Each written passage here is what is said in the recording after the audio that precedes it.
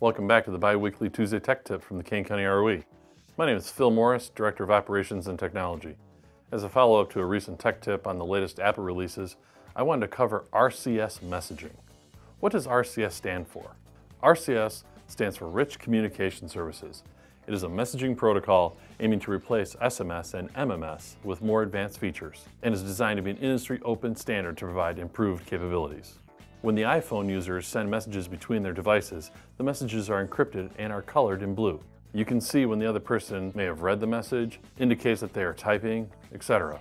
Until now, if you were texting a person who had an Android device, that message would be in green and you would not receive any of those options. But as of the release of iOS 18 for iPhones, you now have that ability to have RCS messaging through most cellular providers. To make sure you're taking advantage of RCS messaging, you went to Open Settings, scroll to the bottom and tap on Apps, then select Messages. Scroll down to RCS Messaging and tap to then see the option to turn it on.